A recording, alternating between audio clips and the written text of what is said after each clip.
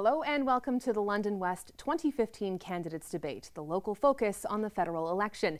My name is Jess Brady and I will be your moderator for today's program. We have 6 candidates who have joined us today to take part in our debate, but before we meet them, let's learn a little bit more about the riding they hope to represent in Parliament.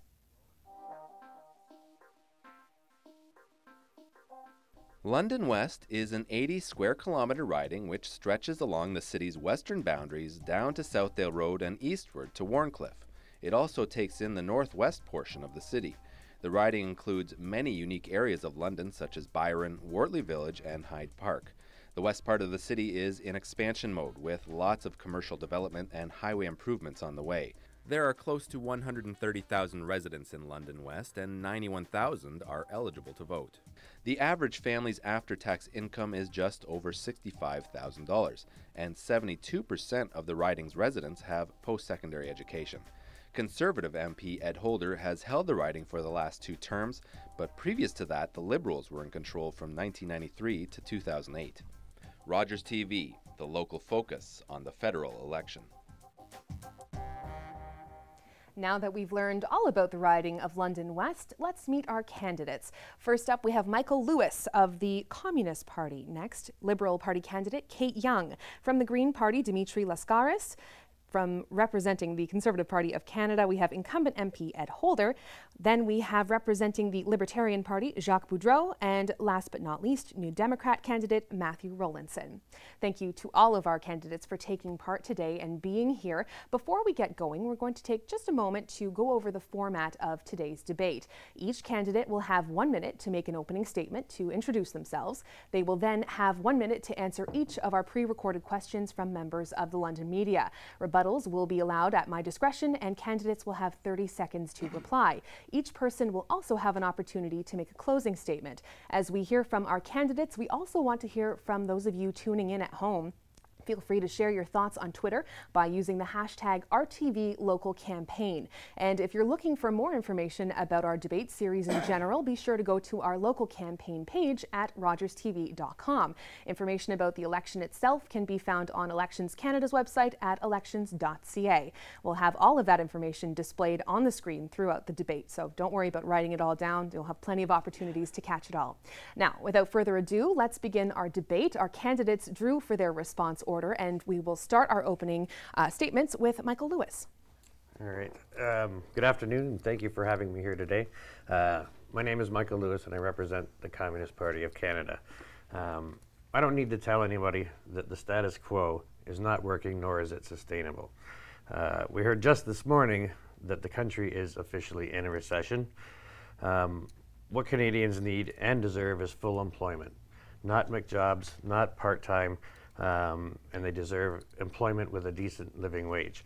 I believe that what they want is properly funded health care, child care, and education, and most importantly, equality. They want MPs that will defend the working class. That's what we stand for. Thank you.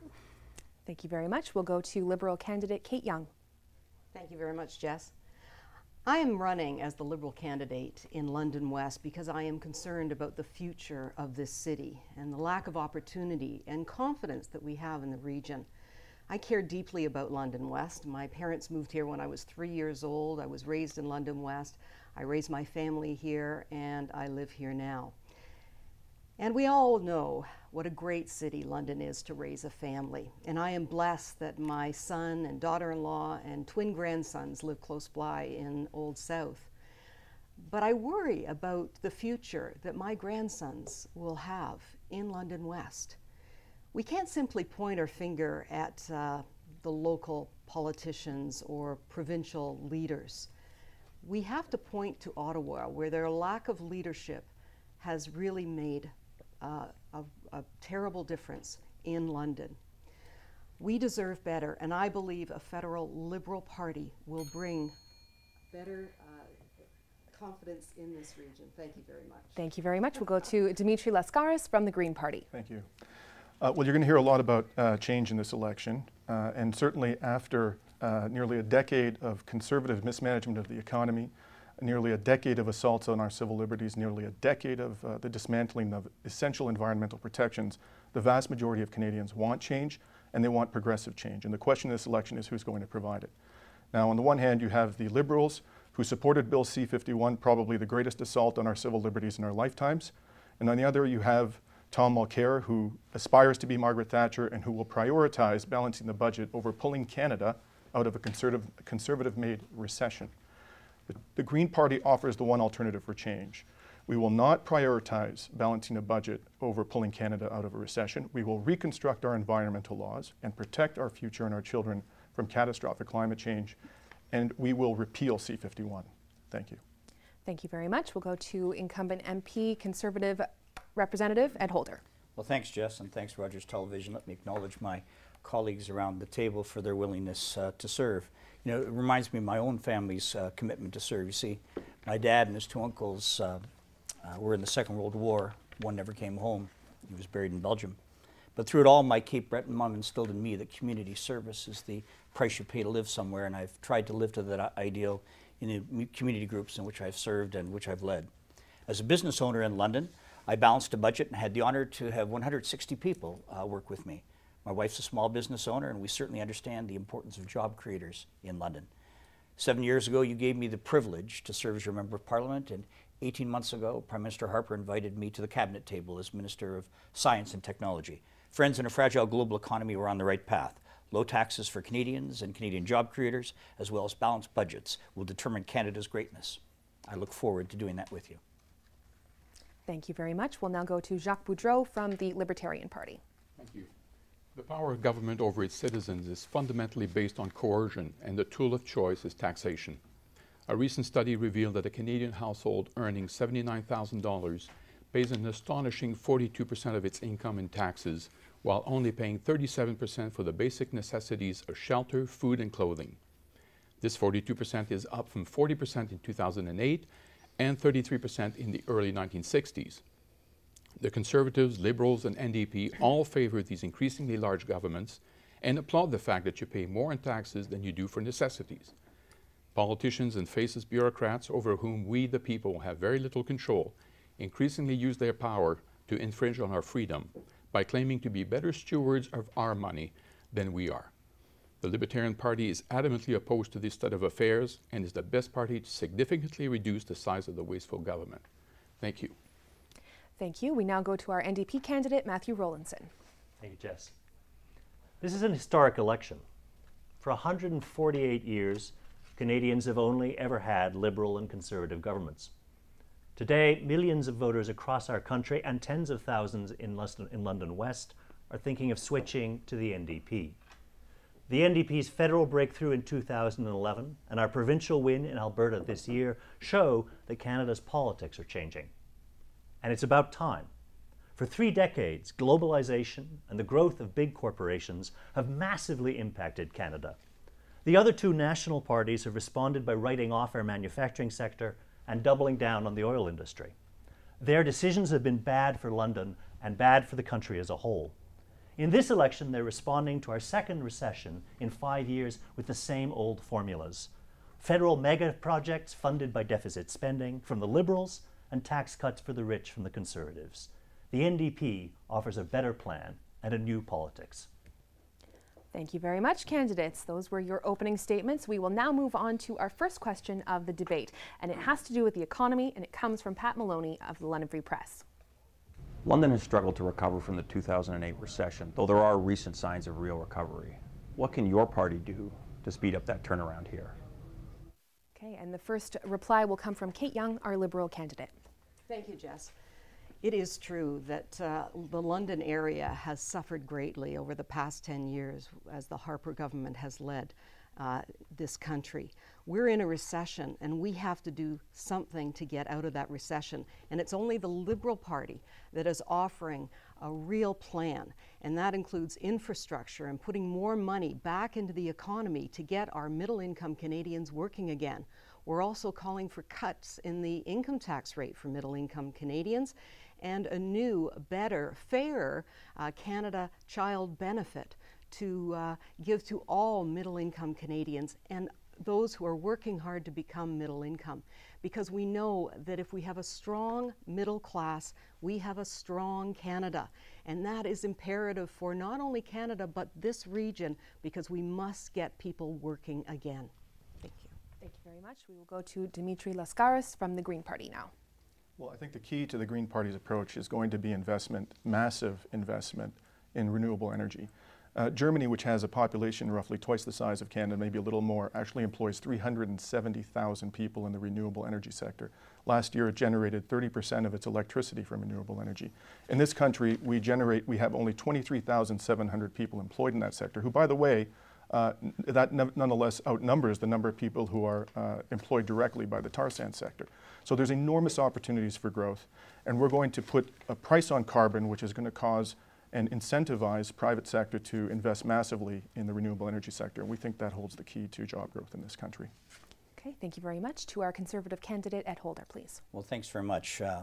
We all remember 2008, 2009, where we went through the worst recession of all of our lifetimes.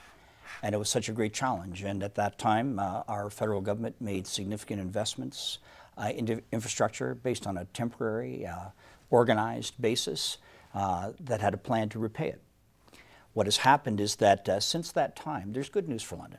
Some 16,000 net new jobs have been created since that recession, 87% of those full-time. You know, just even recently in June, some 4,700 jobs were created then and 2,500 more in July. There's some positive news with respect to London, Ontario. General Dynamics Land Systems signed the greatest contract in the history of Canada in terms of export. Canadian Solar opened up, Dr. Edgar opened up, Natra. We've got so many great success stories here, and I'm optimistic, and I contrast that with the high tax approach that is intended to be taken by the Liberals and the NDP. This is not the time for that, not in this fragile economy. Thank you very much. We move to our Libertarian candidate, Jacques Boudreau. Thank you. There's a common misconception among all the parties here that central planning, that the government getting involved can actually resolve anything. That is simply not true, which is why election after election we go through exactly the same problem, which is we have the opposition party that accuses the party in power to have mismanaged the economy. I mean, you could play the tape of this and just substitute the parties, it's always the same. The bottom line here is that the government cannot do anything other than getting out of the way. I'd like to point out that the golden age of economic growth in this country were in the 1800s, 4.5% growth annually. We haven't come close to this, and this was at the time where the government was a tiny fraction of what it is today. So this very idea that the government can come in and somehow, you know, manage the economy just does not work, and it's never worked, and it cannot work. Thank you. Thank you very much. We'll go to NDP candidate Matthew Rowlinson now. As Ed said, we've all lived through the greatest recession in any of our lifetimes. It began in 2008. We are now in a second recession. Canada's economy as a whole has yet to bounce back from 2008. We're still 200,000 jobs short of where we were there. Some jobs have come back to London. What I hear on the doorsteps as I canvass in London West is that a lot of Londoners who have jobs are underemployed. A lot of people who lost jobs in the manufacturing sector are now working at minimum wage or service jobs without benefits, often on a contract basis. It's not good enough. The NDP proposes to support small businesses that are growing here in London, to make a break with what has been the Conservative approach of offering tax breaks and subsidies to big international corporations who can pull up and leave London. We need to support local businesses that will build here and that will stay here and that will hire our people here in London. Thank you very much. We now go to Michael Lewis of the Communist Party. When it comes to jobs, the problem is that in the last 10 years, corporate tax rates have been cut from roughly 36 to 26% under the guise of creating jobs. Well, this obviously hasn't worked. What we need is investment, state investment on infrastructure and housing, revitalizing the manufacturing sector, and the extra funds that we have in the public coffers from making sure that large corporations do pay their tax, and not just the 26%, which they really don't pay. The vast majority pay around 80%, or 10% rather, which is just ridiculous. So closing loopholes canceling tax havens, all of that would be able to fund a lot of investment in infrastructure and whatnot. Thank you. Excellent. So we will stay with the economy for our next question, and it has to do with what we've just been talking about, the recession in 2008. It's been a struggle for many Canadians, especially for families. It's hit people hard. What would your party do to make life more affordable for Canadian families? And we will go to Dimitri first for your response. Well, I think the key, as I say, is job growth. That is going to require us to invest massively in the industry of the future, which is renewable energy. We need also to redistribute some income, frankly, through social programs from corporations to the working class and the middle class. And in fact, the situation is much worse than Mr. Lewis indicated. The corporate tax rate is down to 15%, and the NDP is only proposing to raise it slightly. Mr. Mulcair said recently that he was going to raise it to somewhat less than the average during the Conservative years, which is 17.5%, and the Liberals don't want to raise it at all. And now individuals are paying more in taxes. They have more of the tax burden than corporations do in this country. That needs to change. The Green Party is going to raise the tax rate to 18% and redistribute that money where it's needed. Okay, thank you very much. We go to our Conservative candidate, Ed Holder. Well, thanks very much. Look, what we all understand is that the global economy remains fragile. You just have to see what happened recently in Greece, and you look at the issues of China and the impact that that's had even in terms of our own stock market.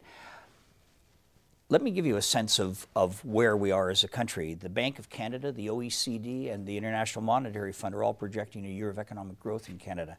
In fact, we have the strongest record of economic growth, job creation, and income growth amongst the middle class of any of the major developed countries.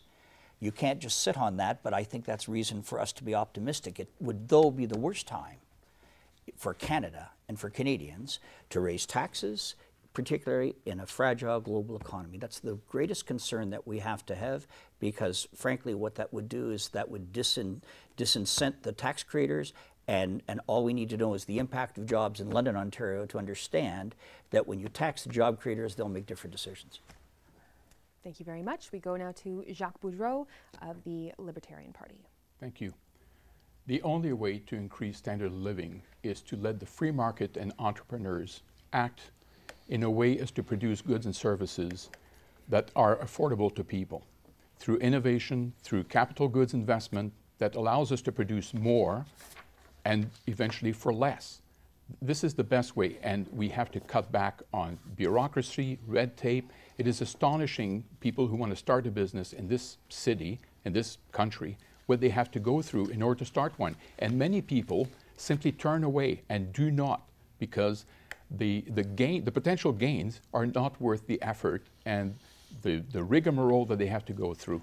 This is unconscionable. We are losing people with bright minds to other countries because they cannot operate in this one. Thank you. All right, we go to our NDP candidate, Matthew Rowlinson now. Let's be clear, we still aren't back as a country to where we were before 2008. And we are the only G7 country to have gone into a second recession. This is the Conservatives' record, and it's a terrible one, and people are suffering because of it. The question was how to make life affordable here in London, and I agree with all the others who've spoken, who say part of the key here is jobs. The NDP will raise corporate taxes on large corporations, and we will use that money partly to fund a tax cut for the small companies, the startup companies that create 70% of the jobs. To make life more affordable, we will also establish a childcare system that will make it possible for families, for growing families, to put their children in care without having to break the bank to do it, and without having to say, it costs me more to put my child in care than I'm going to make by going out and getting a job. People who have talents and skills to give to the economy will re-enter the workforce, and that will make us all richer, and it make life easier for London families. Thank you very much. To Michael Lewis now. To raise the level of wealth for people that are obviously unemployed or underemployed, or working for very low wages. Obviously, as I stated before, we would invest in projects such as raising the minimum wage to $19 an hour, introducing a basic living allowance, I mean, even Henry Ford knew that, you know, if he paid his workers properly, they could afford to buy his products. So when you put more hands into the people that need it and don't have to spend every bit of money that they make on the necessities, then they can go out and buy products made by Canadian companies and otherwise. And the cycle continues. Thank you. Okay, next we have Kate Young representing the Liberals. Thank you, Jess. Canadian families are worried if they're going to have enough money to retire. They're worried about pensions. They're also worried about if they're going to have enough money to pay for their children's education. And it hasn't gotten any better since 2008, and it continues to get worse. And the Liberal Party is the only party of the three main parties that's willing to tax the very wealthy, the top 1% of Canadians, and in order to be able to cut taxes for middle-income Canadians. We have to get the middle income and those working hard to join the middle income working again. And the best way to do that is to cut taxes for middle-income Canadians. Thank you very much. We now move, oh, yes, would you? Sure, I guess I think so. Why not? Let's go ahead. Go ahead, Jacques. I'd like to address these comments about increasing taxes on corporation. There seems to be that, I don't know, money grows on trees or whatever, which is not the case. If you increase taxes on corporation, I mean, corporations then just become tax collectors for the government, because corporations tax their money, price their products on an after-tax basis, which means that if you increase taxes, then they'll have to increase prices, or they'll have to pay their employees less. It has to come from somewhere. Now, I know, Ed, you've indicated that you would like to say something to that. Kate, would you like to reply, or? Well, he's talking corporate taxes, and the Liberals are not going to increase corporate taxes. Okay, and we'll go in order. So we'll go to Ed next, and then we'll get to Matthew, okay? You know, it's interesting when I hear my friend from the NDP talk in terms of increasing taxes on the job creators, and Liberals talking about taxing the highest income individuals. I just wonder, which company are they willing to sacrifice when I think of this? You know, is General Dynamics the next to go, or Trojan Technologies, or which one of those is going to be the next out the door when you put a higher tax regime in place? That makes no sense. Okay, Matthew, go ahead. Corporate profits in this country are at a record high. When he was governor of the Bank of Canada, Mark Carney spoke of one of the major problems affecting the Canadian economy as dead money. That is to say, corporations are making huge profits and they cannot find investment opportunities in the economy that the Conservatives have built. That money is there, it needs to be invested, and some of it, corporations could afford to pay some of it in taxes to a government that will use it in infrastructure and social structure investments. Now, I know you wanted to have a chance to offer your thoughts on that. Unfortunately, we have to move along for time's sake, but we will try and get in there. Next opportunity, you want to offer up some extra thoughts. So we're going to Devin Peacock now of AM 980 with his question. Single Canadians are one of the fastest growing demographics in the country. People living on their own make up over a quarter of Canadians today. Tax breaks for families far outweigh tax breaks for singles.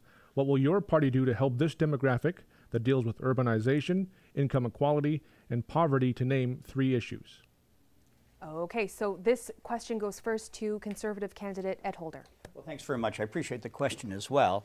I think what we've tried to do as a Conservative government is strike a balance across the whole of spectrum of Canadians, which is why our benefits provide universality across the spectrum. What you see is whether you're a two-parent family, a single-parent family, you have opportunities to receive significant benefits to the universal child care benefit through income splitting, things that our colleagues here are looking to take away from the Liberals and the NDP. But the other thing is that we've lowered the tax levels at every level of income right across the spectrum, from seniors to working families to individuals on their own. That's significant because that's money that gets reinvested back in the Canadian economy. A high tax policy is not the kind of thing that is appropriate for this economy. It's not good for jobs. It's not good for the London economy. And frankly, I would ask my colleagues opposite to reconsider, because that is not, we're in a global economy that is as fragile as it is. This is not. Okay, we go to Jacques Boudreau from the Libertarian Party for your take on that question. Thank you. Well, of course, the tax code is a Byzantine, so complex. It's 800 pages now with all kinds of boutique tax cuts and credits and what have you, which doesn't make any sense at all. It makes it so difficult that most of us either need a software or a professional to help us. Totally unacceptable situation. Our platform in terms of taxes is very simple. We increase the basic exemption to $17,300. We go to a flat tax of 15%, which would help absolutely everybody, including the single, who again would not be, in a way, not look after the way the current system is. And we would simplify the system with only 4 additional exemptions for child, students, elderly, and disabled. And we'll leave it at that. It would be simplified, make it easier for people to file their income tax return. Thank you. Thank you very much. We go to NDP candidate Matthew Rowlinson now. With respect to ed, the Conservative tax policies have been anything but universal. In particular, their income tax splitting scheme benefits only 2-parent families, and only 2-parent families in which one parent works and the other one stays home. I always thought Conservatives weren't supposed to pick winners and losers, but in this case, they're privileging certain kinds of families, and with this benefit offering nothing to single parents and nothing, to return to the original question, to singles. Now, I don't believe that the tax code should be a scheme for social engineering, and I do believe in the promise of universality. The question was, what would an NDP government do for singles, and particularly for urban singles? The answer would be improve our infrastructure. Have a housing policy in Canada that makes it possible for young people to live in our cities. Raise the minimum wage. A lot of young singles are living on minimum wage. We need to raise the minimum wage to a level that people can afford to live on. Thank you very much. And I know we saw a hand go up from Ed there, so we'll give you a chance to reply. Well, only because he mentioned me specifically, so I thought I should respond to that if I might. We've introduced things like the tax-free savings account that friends here have opposed. Not only have we put it in place, we've increased it and then we doubled it. And we did that to put more money into all families' hands, be they singles, be they couples, be they seniors. And the impact of that has been huge. Some 11 million Canadians take advantage of the tax-free savings account. And the other point I want to come back to is that when we talk about singles, we talk about parents that... There we go. Sorry. Ooh, gotta cut. We gotta go right to Michael now for his take on Devin's question. Okay. Thank you, Devin. I can definitely speak at this. I've lived on my own for about 20 years, and I find it, slightly more difficult paying for everything, housing, food, you name it, because I'm not sharing with anyone.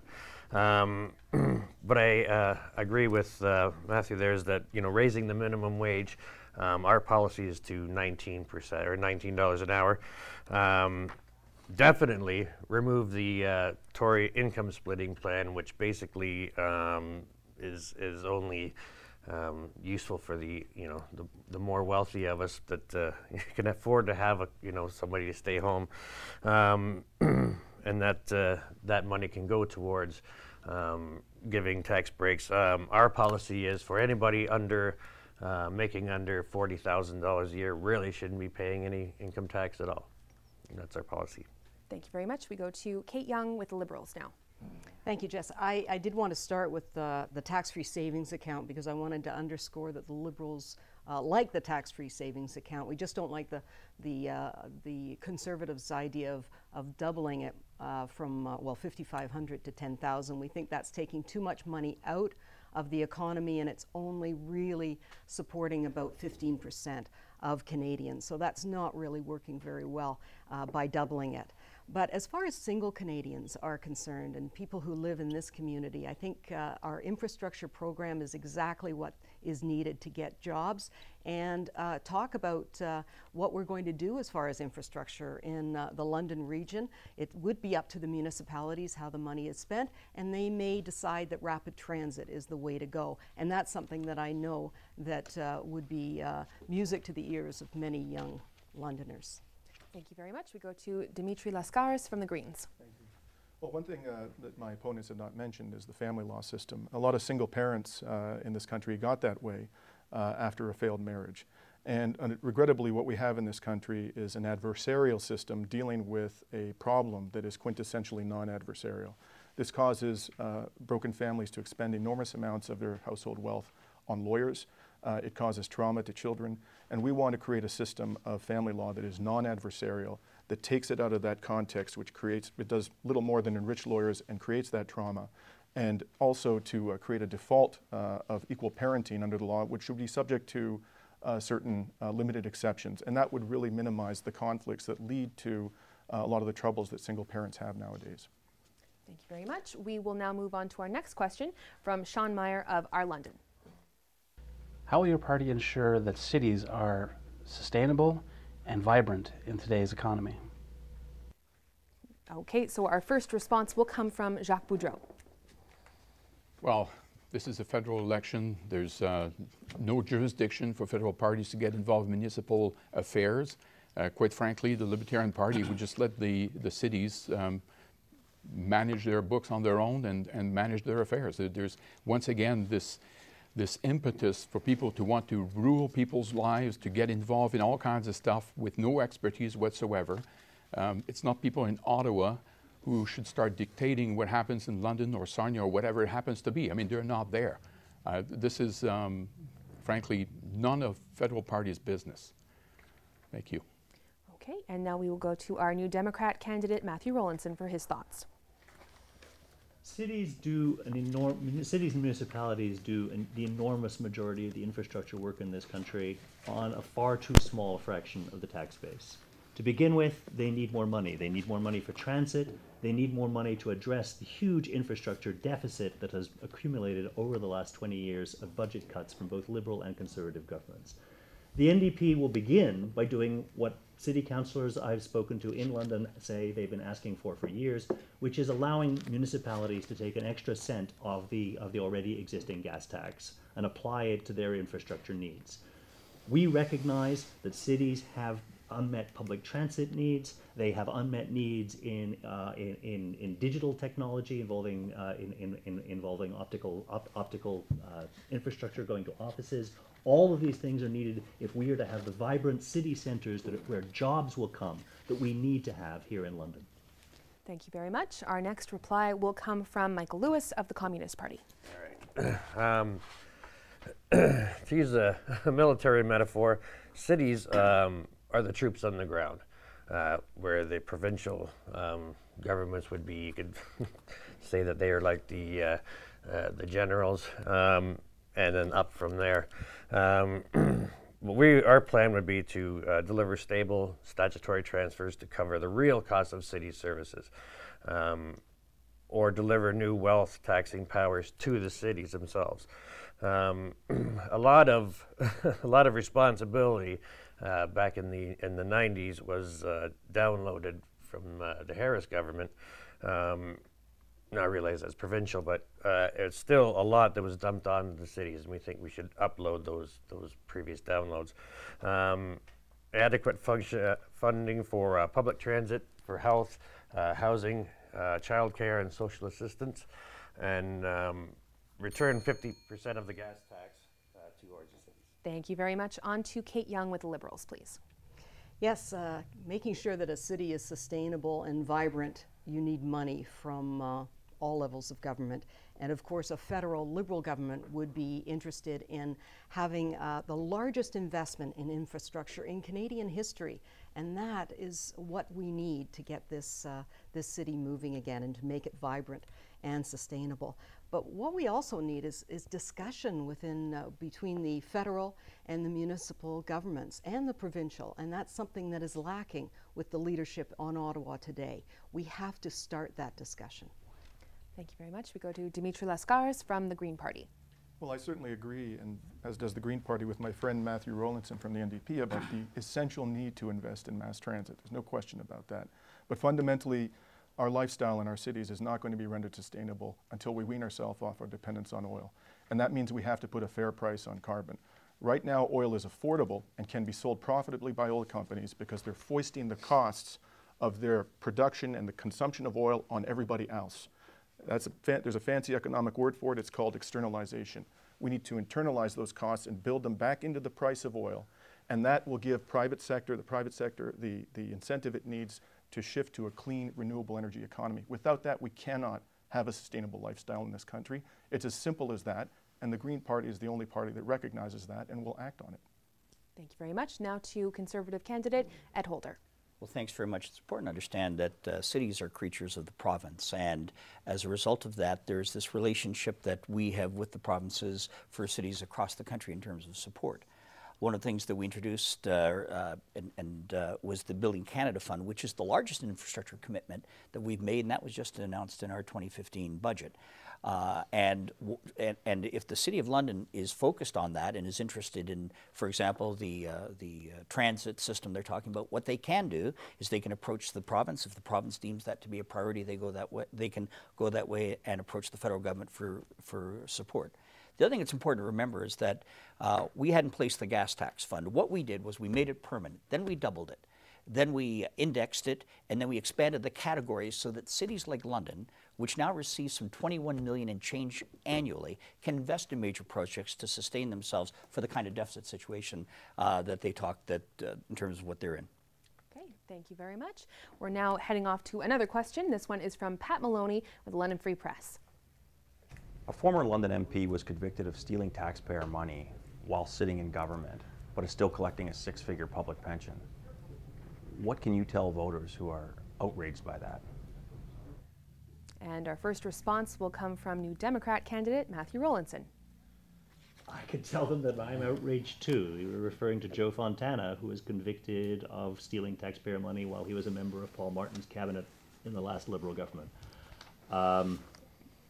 Joe's story is an embarrassment, and we don't ever want to see anything like that again.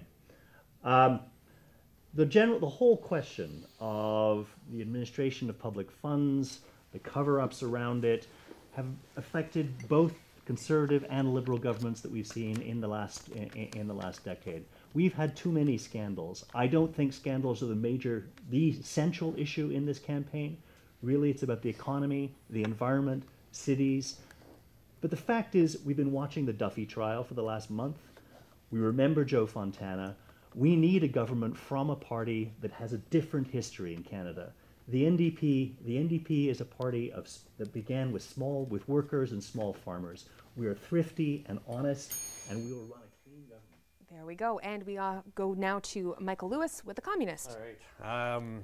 Yeah, I think the big problem is the issue of what seems to be political immunity.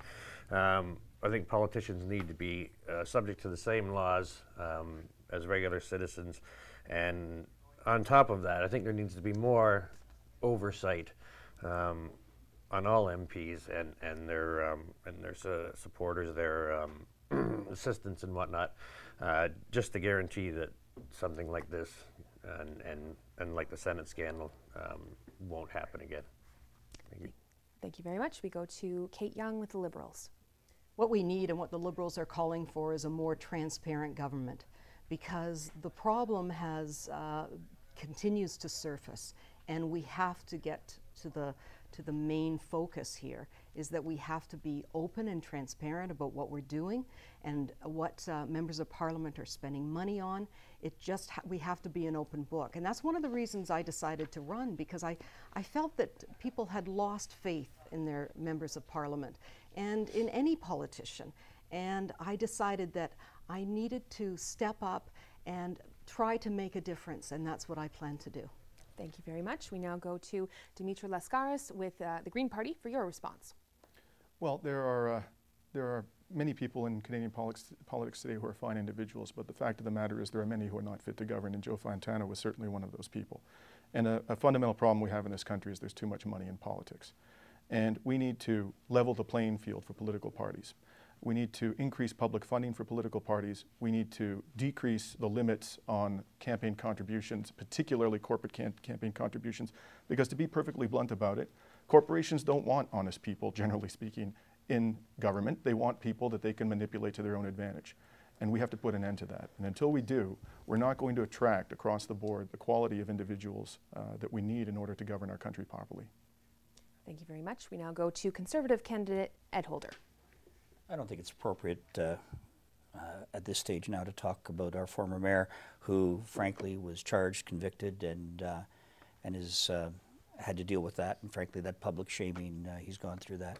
You know, my Cape Breton mom said you got two things in your life. You have your name and your integrity, and you don't mess up one without messing up the other. It's one of the things that why we've done in terms of the Elections Act. We've been really clear that we've eliminated corporate donations. We've eliminated business donations. So those influences can't play a part in the electoral process. We've eliminated the per vote subsidy as well, because we're trying to be tax responsible on behalf of the taxpayer. But I think in light of those kinds of issues, it always still strikes me interesting that even in the last session in Parliament, our Board of Internal Economy, run by parliamentarians, said that the NDP had abused taxpayer funds to some millions of dollars, and their response was it was a kangaroo court, and that they wouldn't acknowledge it. Integrity starts right at home. All right, and with that melding, we're going to go right to Matthew Rowlinson with the NDP for a 30-second rebuttal. The Board of Internal Economy is a parliamentary committee, it's a political committee, and it's dominated by members of the other parties. The NDP's position throughout this discussion has been that we wish to be judged in a court of law. The accusations, the completely unfounded accusations of impropriety that the Conservatives and the Liberals have been lodging are about NDP use of public money for political outreach. There's no suggestion whatsoever that anybody is lining their own pockets. We're using this money to contact them. And we'll leave it there. Over to Jacques Boudreau of the Libertarian Party. Thank you. So what we've heard from these parties is a staunch defense of the status quo. More of the same buzzwords about transparency, and it doesn't work. Every party of every color, whether it's federal or provincial, has had scandal. Every single one of them, or a review from the Auditor General finding huge mismanagement of fund. It's always the same. And more promises of the same are going to give us the same result. If we want to avoid scandals or whatever, we've got to make the government as small as possible. That way, you got far less opportunities to steal from the people. Thank you. Okay, and we will move on to our next question, which comes from Andrew Lawton of AM 980. A lot of the discussion in the early days of the campaign focused on Canada's intervention in northern Iraq and Syria against ISIS, as well as national security issues. Do you feel these are important issues for Canadians and for Londoners, or are these a distraction from other issues that Canadians should be focused on? Thank you for the question. We will now go to Michael Lewis for your reply. Yes, I believe they are a distraction, actually. Our policy is to cut military spending and put those towards, infrastructure and social programs, healthcare and whatnot. The problem with, for example, going to Syria after ISIS, it's always seemed odd to me that ISIS seems to be such a great problem, yet Boko Haram and hold on a second, I can't remember the other group. Boko Haram and Al-Shabaab. It's funny how we seem to attack countries that are oil rich, and then African countries, we kind of leave them alone. I wouldn't, that's almost like saying that the lives of, 60 African children are worth less than the lives of 3 or 4 Western. And we'll have to leave it there, unfortunately. Kate, over to you for your reply. Well, we agree that what is happening in Syria and Iraq is creating a terrible humanitarian crisis. But the Liberal Party has never opposed deploying armed forces into combat when it clearly serves Canada's national interest. But that's where it ends, and that's where we have a major problem. And we think we should be considering what we can do as far as humanitarian aid is concerned, and do that as quickly as possible because the situation gets worse daily. Okay, thank you very much. We go now to Dimitri Lascaris from the Green Party for your thoughts. Well, I don't think Canada should become isolationist. I think that it's one world that we live in, and we have to do what we can in order to ensure peace and stability in other parts of the world, including Iraq and Syria.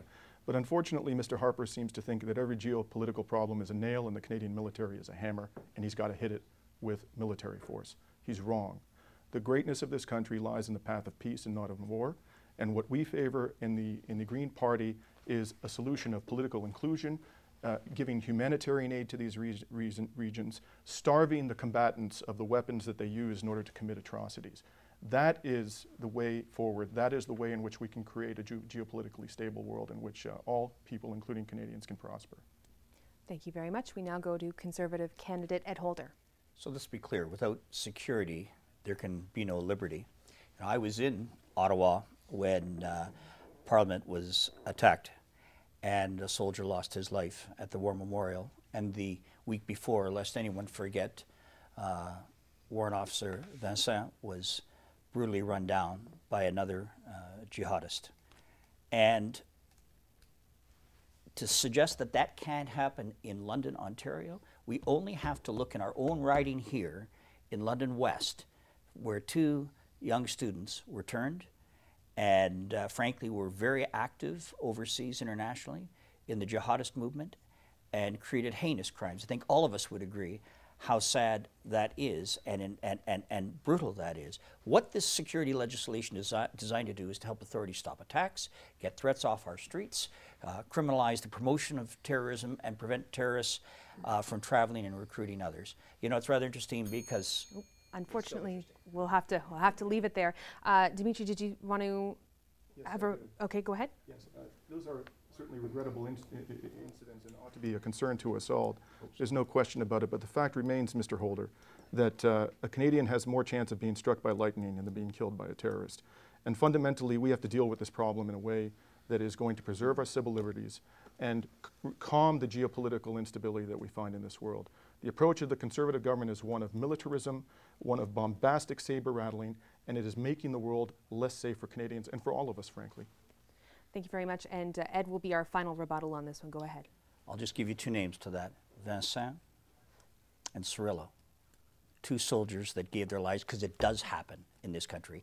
And by the way, the issues that impacted young students here in London and London South happened here in our community. Frankly, with what we have seen with via rail challenges, with subway issues right across this country, the terrorism threat is real. We have to be sensitive to it because there's nothing greater for the responsibility of a government than to take care of the security of its citizens. Thank you very much. We now go to Jacques Boudreau for your take on this question. Thank you. Well, the response from Mr. Holder is typical of governments who first try very hard to scare you so that somehow or another they can come in with all kinds of laws and regulations and what have you to control your lives, to minimize your freedom. It's totally unacceptable. He's talking about local incidents. The question was about Syria. We have no business in Syria. We should get out of there as quickly as possible. This idea, again, the arrogance of governments and these other parties who think that they can go in there knowing nothing about the people, about their customs, about their laws or whatever, and decide to say, yes, we're going to bring democracy because that's what you need, is complete nonsense. It doesn't work. The situation right now in Syria and Iraq is worse than it used to be. You know, we may claim that Saddam Hussein was a terrible person, but what we've done by toppling him is no better. In fact, in many ways, it might be worse. So this idea that we can go and change things around. And we'll leave it there.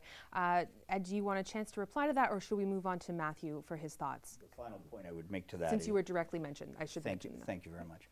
Is that when ISIL rapes and cuts off the heads of little kids, when they put adults in cages and when they sell the women as sex slaves, yes, we have to be involved. That's a commitment of a caring community that has a broader obligation. Thank you very much for that. We will move on now to Matthew Rowlinson with the NDP.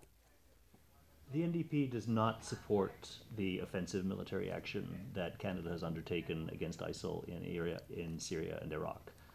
I don't think there's any need for conspiracy theories to describe it as a distraction. I don't think we need to say that it's about oil. We believe in a strong Canadian military, but we believe that it should be used, as the Canadian military always has been, in concert with international organizations. This mission is essentially the United States and Canada freelancing against ISIL. It's not a choice that will be effective. What we need to do is work with international organizations to provide humanitarian aid, to provide aid to the enormous numbers of refugees this situation is creating. I yield to no one in my loathing of ISIL I even hate to call it that because it's not Islamic and it's not a state. But nonetheless, this is not a problem that can be addressed by freelancing adventurism using the Canadian military. Okay, we are running tight on time, but if your comment is super short, Dimitri, go for it. There's one person who voted against the bombardment of Libya, the continuation of that bombardment. It was Elizabeth May. Now what we have there is utter chaos. And for the first time, Islamic violent extremists have taken a foothold in the country. That is a direct result of the militaristic approach of Canada and other countries in NATO. Okay, we are going to leave it there because we need to move on to our next question, which is actually our last one, and it's a bit of a quick fire round, if you will. Our typical responses have been a minute each, and after this question, there'll be 30 seconds. So here it comes. What is your party's stance on the legalization of marijuana? And Kate is the next person that's going to answer that. Kate Young with the Liberals. Well, the Liberals believe that we should be legalizing and regulating marijuana. Legalizing will get it out of the hands of the criminals. And if you're just going to decriminalize marijuana, that means that our young people are still going to have to go to criminals to buy marijuana.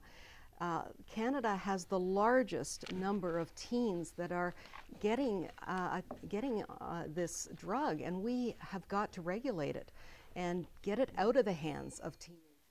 And with that, we have to cut it off. I'm so sorry. This is tight. It's 30 seconds. It's tough to get it all in there. To Dimitri now for your take on this. The Green Party agrees. It should be legalized, it should be regulated, and it should be taxed and become a significant source of revenue. And I have a question for Mr. Holder. The scientific evidence shows conclusively that abuse of alcohol is far more damaging to human health than the consumption of marijuana. Is he going to propose to ban the consumption of alcohol? I don't think so. That's sheer hypocrisy, and it's another example of the policies of the government, of the Conservative government, being completely divorced from scientific fact. Okay, and we go to Conservative MP, or rather candidate Ed Holder. Well, thanks very much. The Conservative government wants to stop kids from smoking marijuana. I agree with Kate that Canada has to get teens away from smoking marijuana, and yet her Liberal policies encourage it. And it was the Liberal leader who, frankly, is not discouraging youth from smoking marijuana. And from our standpoint, to make it easier for children to buy and smoke marijuana, frankly, is disastrous. There isn't one police officer, there isn't one police chief who says that doesn't lead to other drugs. Jacques Boudreau. Thank you. Well, the current situation makes criminal out of people who are not criminal. It's completely unacceptable, and it should be legalized as quickly as possible. Once again, this is interference on the part of the state of people who want to tell us what we can or cannot consume when it leads to no problem to others. People should be free to operate their lives as they see fit. And yes, that's it. Thank you. Okay, Matthew Rowlinson with the NDP. The NDP position is that the use and cultivation of small quantities of marijuana should be decriminalized. Nobody should go to jail. Nobody should have their lives ruined for smoking a joint. The establishment of an entire new regime of taxation, of distribution, and of government regulation that would be necessary if pot is to be legalized is something that's beyond our scope, and we don't think the Canadians are going to give us a mandate to do it in this election. And lastly, we go to Michael Lewis with the Communist Party. Okay. I will be totally honest here. I was nominated on Thursday, and this is one of the aspects that of the party platform that I haven't completely verified. But from what I do remember, I'm pretty sure that we agree with Kate and the Liberals that it should be legalized and regulated, same as alcohol. Thank you. And now, I know, Ed, you wanted to say something, but we are on such a tight schedule that we've got to get to our closing statements. Not our clothing statements. Jeez. Oh, we're all in nice blazers. So that marks the end of our debate portion of the program. So now we will hear our closing statements from our candidates, which will go in the reverse order of our opening statements. You will have 30 seconds. It is a tight lightning round of closing statements, so bonne chance. We start with Matthew Rowlinson. Thank you very much. This has been a terrific conversation. 30 seconds. London is a terrific city. I've lived here and lived in the riding since 2002. We have a hard-working, highly trained population, and we are in the middle of an extraordinary fertile agricultural region. We should be doing better than we are.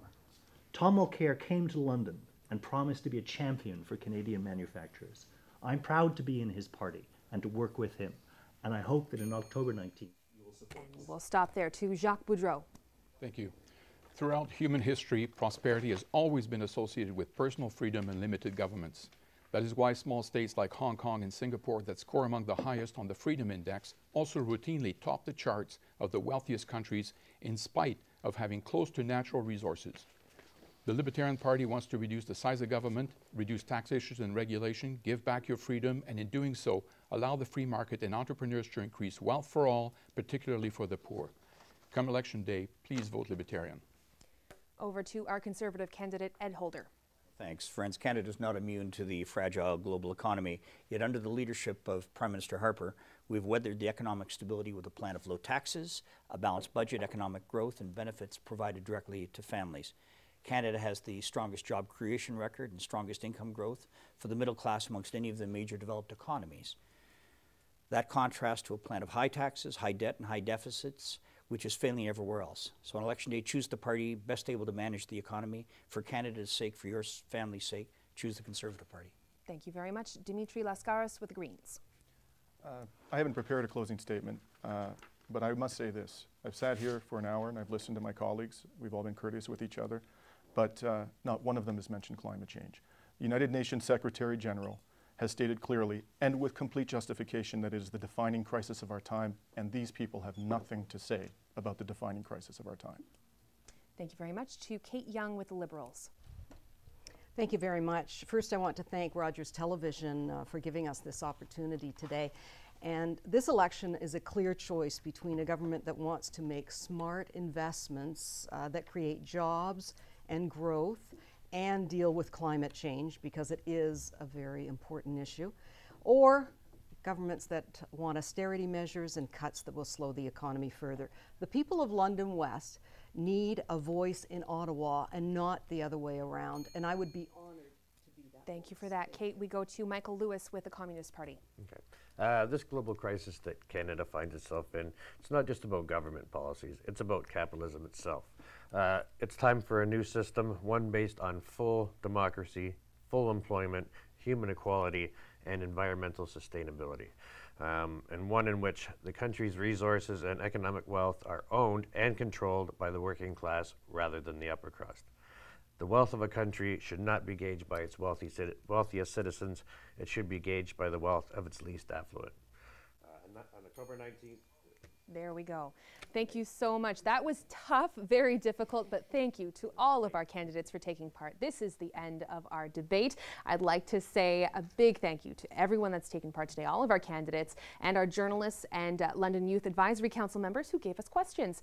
If you're interested in watching this debate or others in the series, make sure you go to our website and check out the local campaign page, rogerstv.com. So once again, my name is Jess Brady. Please join us again next time as we put the local focus on the federal election.